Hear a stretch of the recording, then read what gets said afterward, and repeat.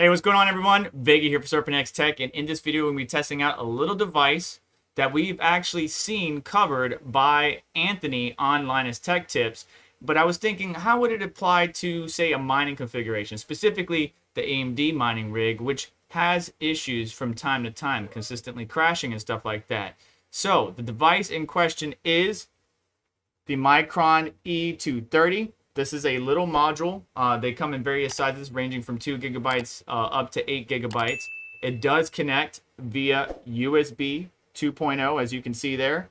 And it has a couple features that will make it better than a regular USB, right? And there's always that debate, especially with HiveOS and among the crypto mining community, you know, what should you use? Should you use an SSD to install your Hive operating system on, or a USB? Everybody will say SSD for sure. But USBs are convenient, especially when you have large operations for, you know, corrupted data. And HiveOS does get corrupted from time to time.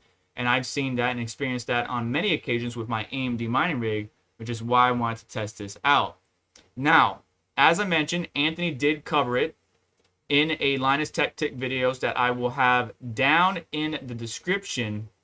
But I think at time of filming of his video, he paid around 90 bucks for his 8 gigabyte model, while I was able to get mine for around 50 bucks. You could get the 2 gigabyte one, but you won't be able to utilize it for a Hive installation. So 8 gigabytes or higher. But honestly, is this worth it? Well, let me test it out. I'll present you the data in this video, and you can make a determination. Now, one of the benefits of something like this is with ECC or error correction, we have the capability of possibly not corrupting our HiveOS operating system, which is why I'm going to have to do a long-term test of this device and the operating system overall, see how stable the system runs compared to my USB drives, and then go from there. Otherwise, I do have a SATA SSD on standby that I do plan on upgrading to the future. So this device is specifically just for testing.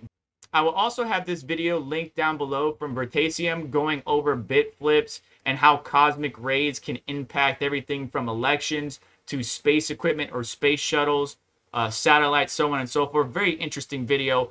Doesn't really have any direct connection to this other than the fact that this has ECC memory, which can help us out and preventing the Hive operating system or this device or whatever OS is on it from really becoming corrupted.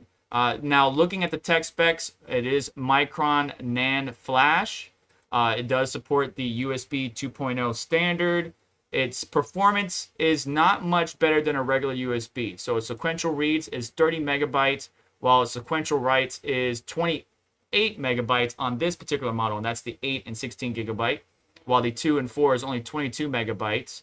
And it's not, like I said, much better than a USB. So a regular USB, the same PNY ones that I have here, is only 32 megabytes on the reads and 24 on the writes. So this has a little bit better writing capability, but a little bit less on the reads compared to my PNY, you know, 16 gigabit or gigabyte USB drives. Additionally, endurance, it has a pretty good endurance, about 8760 power on hours per year, active 100% of the power on hours.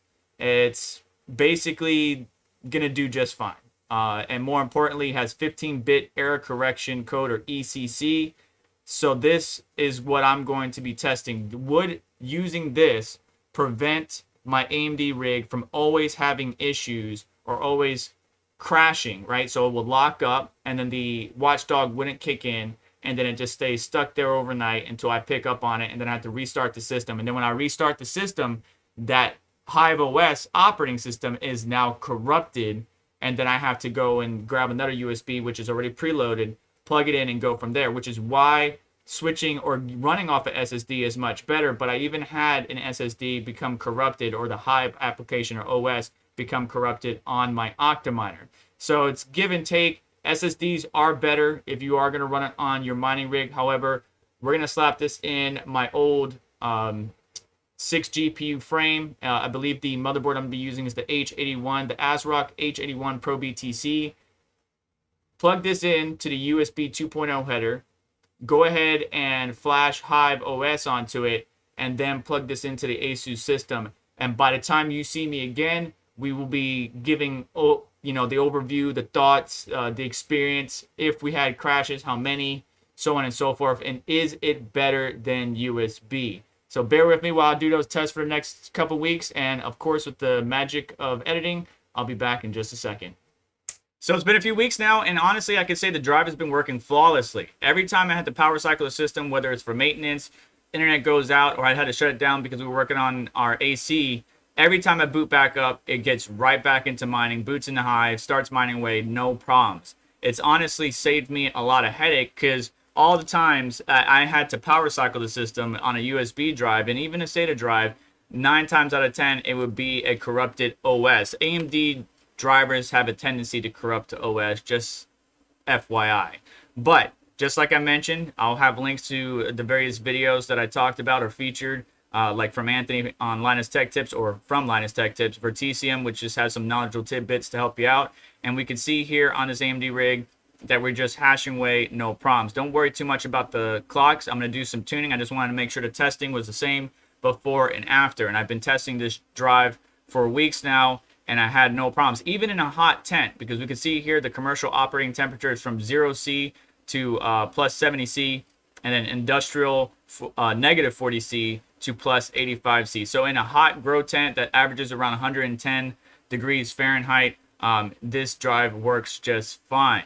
The biggest downfall is the price of the drives, especially after Anthony did his video and even after I purchased it. It is crazy in pricing. We can see here the 8 GB model, the one that I actually have, jumped up from I think I paid around 50 bucks. Now it's $200. That's crazy, but I'm pretty sure these devices aren't made anymore, and we have to look for other alternatives like the Supermicro SATA drive, but it doesn't have ECC memory, so that's quite unfortunate. You are able to get the 2 GB versions for around 24, 25 bucks. There's a lot of 3 out there, but it's not as efficient as far as cost, because you can just go and spend 25 bucks and get a 10-pack of USB drives. So is it worth it? For me, yes, but I can't supply this to all of my rigs now, right? Because I would have to pay $200 for 8 GB of ECC memory. And this drive is particularly used for more intensive applications, not so much mining, right? You can just use a USB drive and a SATA drive. But this particular drive has saved me a headache with my AMD system, which is constantly restarting itself because of driver failures.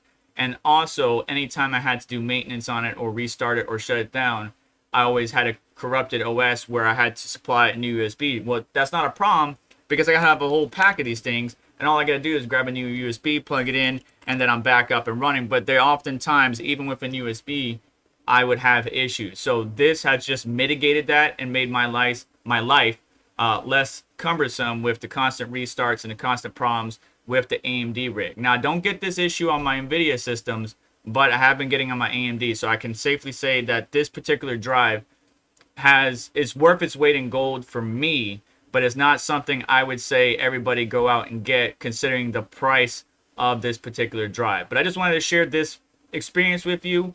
If you have any thoughts or questions about it, please leave it down in the comments below. But that's going to do it for today's video. Please do me a favor on the way out, hit the like button. Don't forget to get subscribed and hit the notification bell to stay up to date, as well as check out links in the description to help support the channel and what we do here. And I hope you have yourself a wonderful day. Take care. I'll catch you in the next one.